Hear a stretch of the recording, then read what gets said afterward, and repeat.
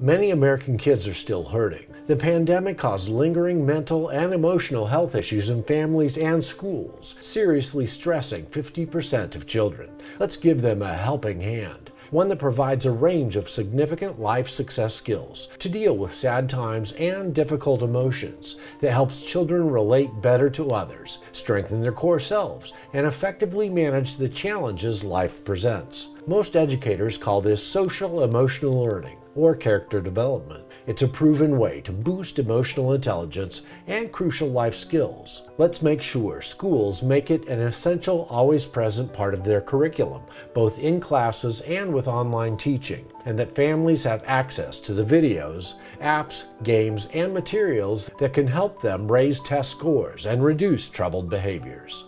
Go to EquipOurKids.org today to learn more and access our child and parent emotional health toolkit.